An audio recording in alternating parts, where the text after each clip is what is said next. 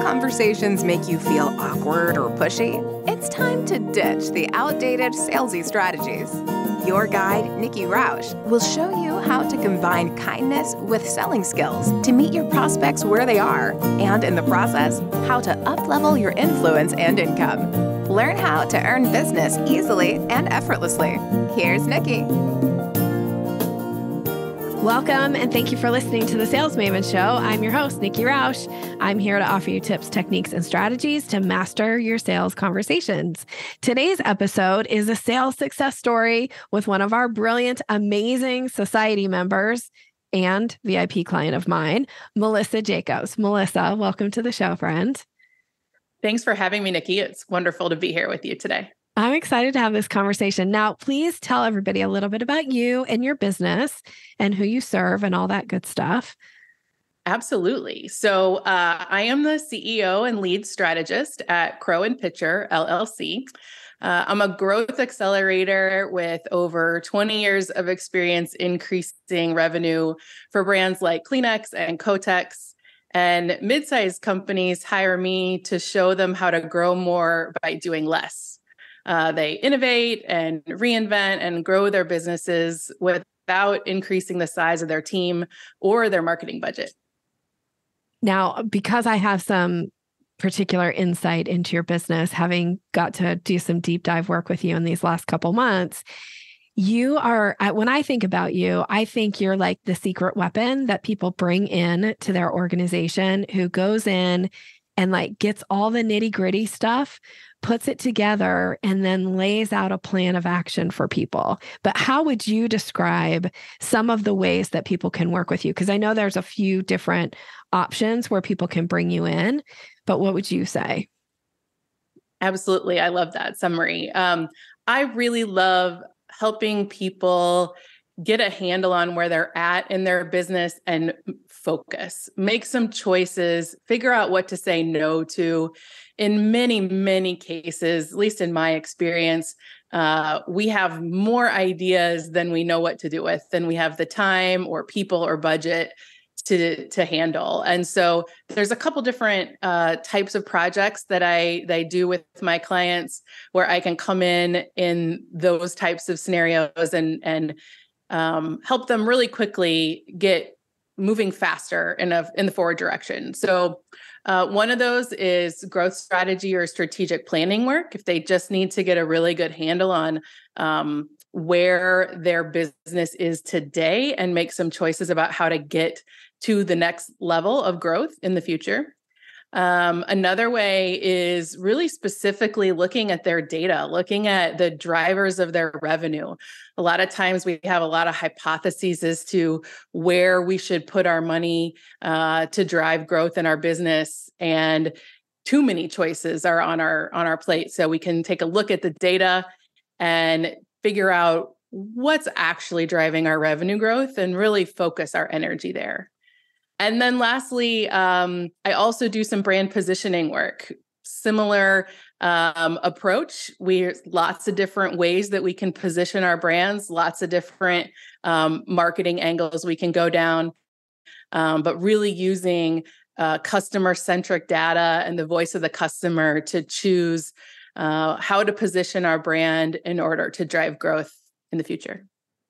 I love this idea of like, I think as a business owner in mid-sized businesses that you're working with, there are a lot of choices. There's a lot of avenues and there's a lot of voices oftentimes telling people where to go, what to do, and have somebody like you come in and really show them how to eliminate choices so that they can really make a decision quickly and based on data, not just based on like gut instinct or like fly by the seat of your pants, like, I do a lot of times in my business, but to just be so much more strategic and have such a sense of clarity in that decision-making process and not waste time and energy and resources on things that are just not really driving business.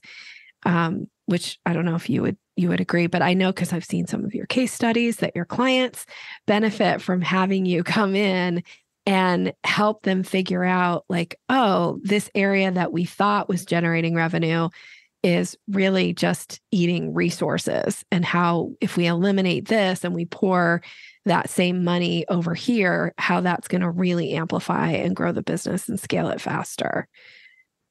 Absolutely. When you use that data-driven approach to build your plan and make those choices, it's so much easier to stay consistent with your plan and not get knocked off track when the next new idea blossoms up. Certainly there's always time when it makes sense to, the data is new, something has changed and we need to pivot, but more often than not, those new ideas become distractions, and they can come from, to your point, as you said earlier, just your own ideas, someone on the team. It can be the person with the loudest voice, but when you build your plan rooted in data, if the data hasn't changed, it's much easier to go back to that plan and kind of stay rooted and stay focused. Yeah. Yeah. I also just want to comment here, like one of the things that I think is so invaluable is what you bring to the table as far as your expertise, your background in corporate, working for these ginormous companies and doing this for them, and now being able to take all of your expertise, all the things that you did there, which was significant, again, because I have a little bit of insight into you and what you've done, and be able to do this for a mid-sized company as a consultant that they can bring in versus having somebody on the team full-time focused on it, which is probably an unrealistic expense, frankly. So I also know you save people money and time, and you bring this incredible expertise to the table. Well, thank you for that. That's so generous. And you're right. Having worked in, Fortune 500 company where they can afford to have somebody who is thinking more broadly, thinking more strategically, spending time to get into the data, building that expertise. Mid-sized companies just don't have that luxury of having somebody who's able to focus on that big picture all the time. It's the, leadership who is delivering the day-to-day and dealing with every single day firefights, and really just getting the daily job done. That's also trying to carve out time for those bigger picture ideas. They have them, they know what they are, but I've found that it's usually, third on the to-do list, and it's always third on the to-do list. There's always something else that's more important. And so it's been really wonderful for me to be able to come in and really quickly, take those items off their plate and be able to make a difference and let them tackle some of those things that have been on the back burner, not because they're less important, but just because the day-to-day always takes up your time. Yeah, they don't really have the manpower or sometimes even the expertise to do what it is that you can do for them and do quickly. So I love the project-based business model that you have built.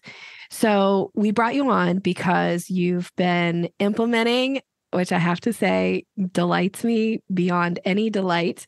I love implementers. I always say implementers get results, and you are getting results. So can we talk a little bit about some of the things that you've been working on that you've implemented recently so that a listener can hopefully walk away from this and go, oh, okay, I feel inspired. I can do these things, and or I know what my next step should be in order to really start to amplify and grow my own business. Absolutely. I think a lot of people like me who come out of 20 years of corporate experience and start their own business and want to almost in a sense give back, use your skills that you've built to help others, like we were just saying, that don't have the resources to have somebody with those same experiences on their staff full time. We love to do the work. We're good at the work, and selling is 100% new. And so for me, earlier this year, I finished a really great project with one of my clients that gave me a lot of inspiration for how I could start to shift my business from every proposal and every project being completely custom, which I think is how a lot of us start, to starting to build more specific offers, more specific services, pillars.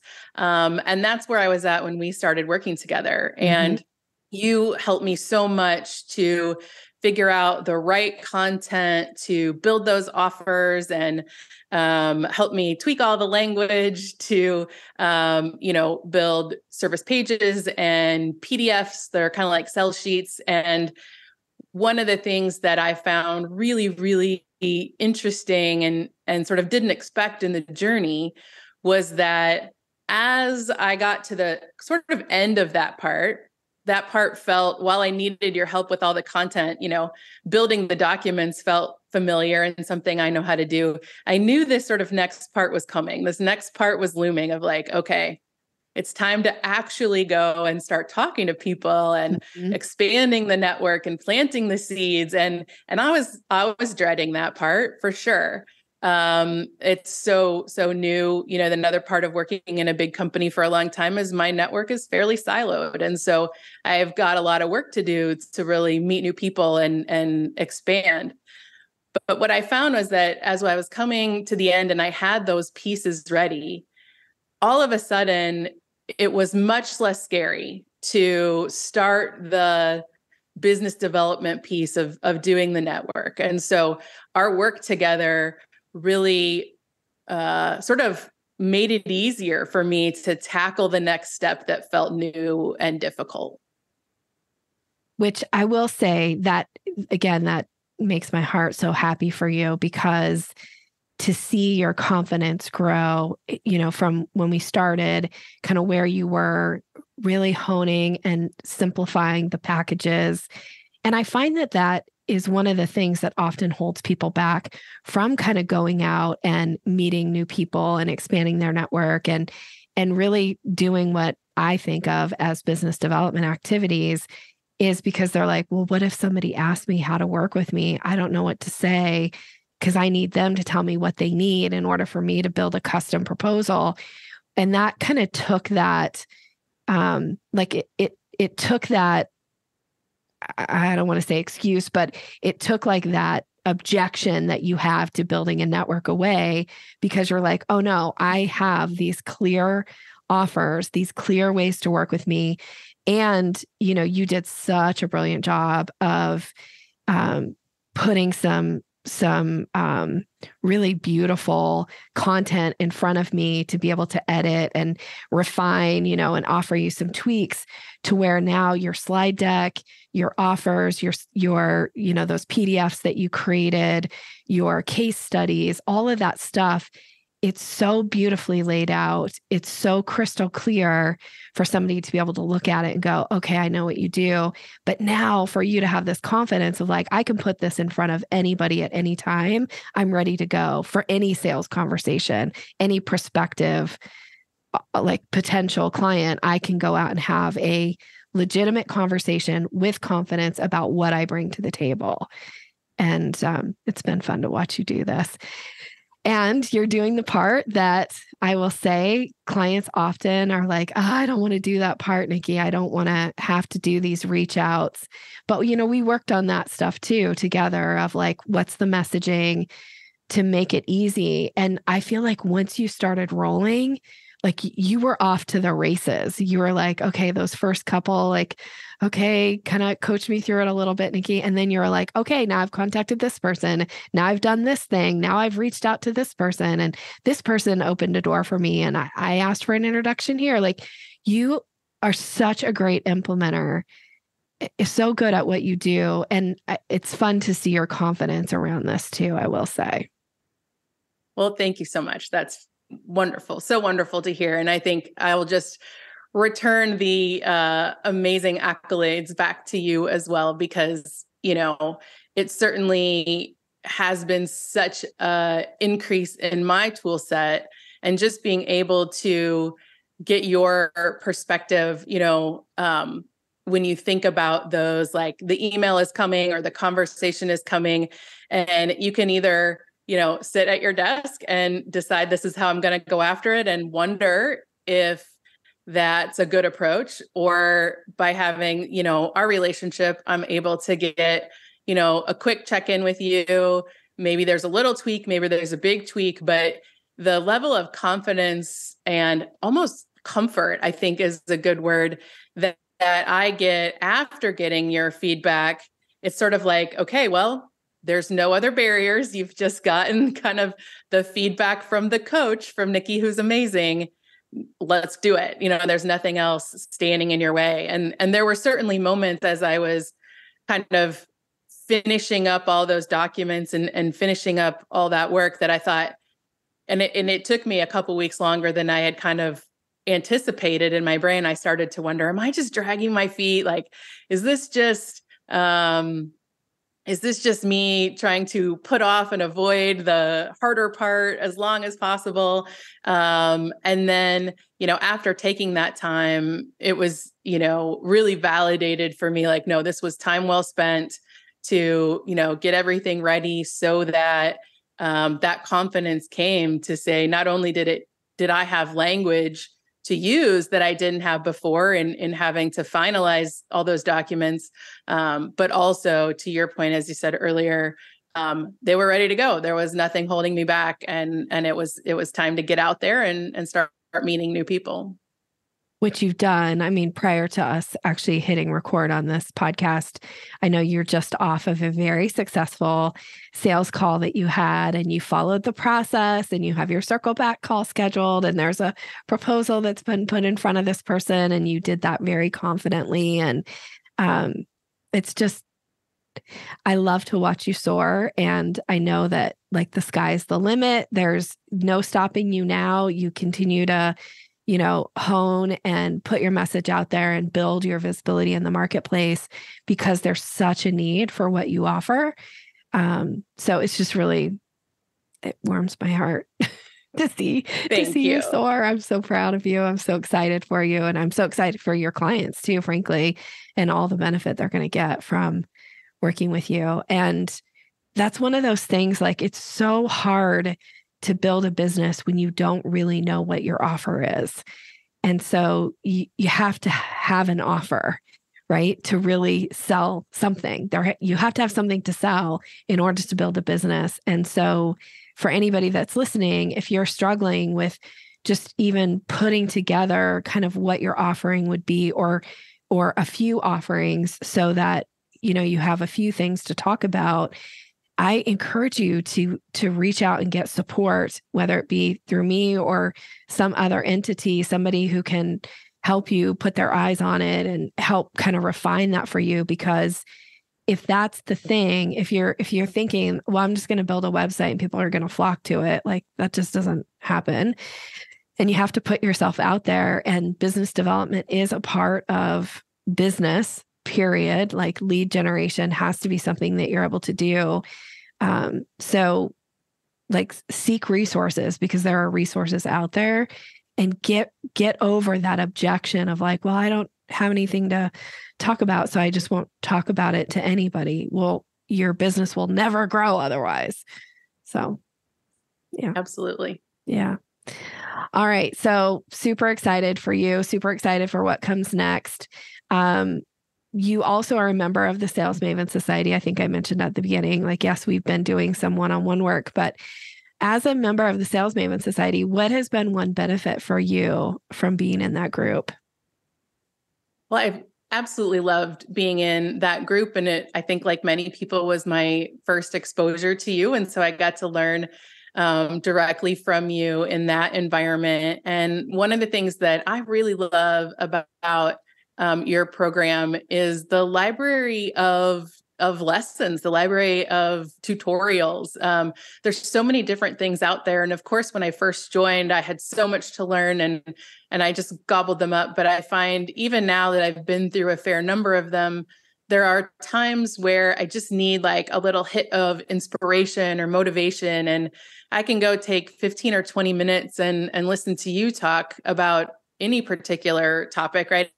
It might be something that I'm struggling with that day, or maybe it's just kind of overall sales tip. But I find that getting that like even just 15 minutes of somebody else's point of view can really be a catalyst for me to get moving in my business on any given day or week. So, of course, all the elements of the society are amazing, but that's one that I certainly have benefited from. I love to know that you're utilizing the library of trainings and using those resources. I know a couple months ago when we did the Member Appreciation Month, you were rocking it in Participoints and, giving some people some run for their money. It felt like there was this constant, like you getting ahead and then somebody else getting ahead and you getting ahead. And so it was fun to watch you really dig in there as well and really embrace what was there for you so that you took advantage of it. And it's paying off, which is even more exciting. So, yes. Yeah. I do love a good competition. So yes. And the person I'm referring to that you guys have now, not only were you great competitors with each other, kind of driving each other, but now there's some collaboration that's happening, which is pretty freaking exciting for me, I will say, to get to sit back and watch two of my favorites go off and grow their business and look for ways to collaborate, which is fun. Absolutely. Okay. Last question here for you. For people listening who may need some support from what it is that you offer and or know a mid-level size, or mid-sized business, is what I'm trying to say, that would benefit from your skill set, what's the best way to get in touch with you? Absolutely. Well, my social media of choice is LinkedIn. So if you're listening, please come say hi on LinkedIn. I'd love to meet you. And then, of course, the other place to find more information about me and my business is at my website, where I've also got a free gift that I'd love to provide for your audience, Nikki. And it is a quick read that summarizes 5 really common scenarios where you can actually grow your business more by doing less. So things like wondering if you've got way too many marketing tactics and how you might choose among them, or if you've got all your time going against, maybe a client that's a squeaky wheel customer, but maybe isn't the best one. Those are just 2 of the 5 scenarios, but you can find that at my company's website, crowandpitcherllc.com/grow. We're going to have Melissa's contact information in the show notes so you can grab that link there. And just because I think it's a super interesting story, and I didn't tell you I was going to ask you this, would you be willing to share how you came up with the name of your company, Crow and Pitcher? I'm fascinated by this story. I love it so much. And I always like to know how people come up with the names of their companies. So if you're willing to share, I think it would be fun for the audience to hear.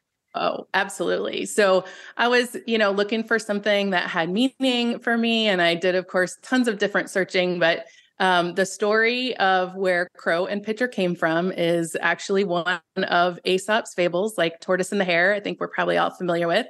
There are 12 in total. And so the story of the crow and the pitcher is that a thirsty crow is in the desert and he comes across a tall pitcher with a little bit of water at the bottom, but his beak is too short and he can't reach the water.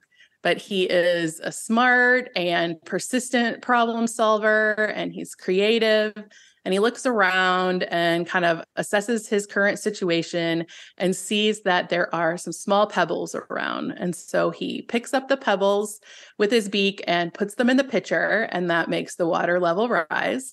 And he's able to quench his thirst. And I was really inspired by that. And I did a little more research on it and found that researchers in New Zealand actually did this study, and crows will actually solve this problem. They have these particular skills. It's actually true.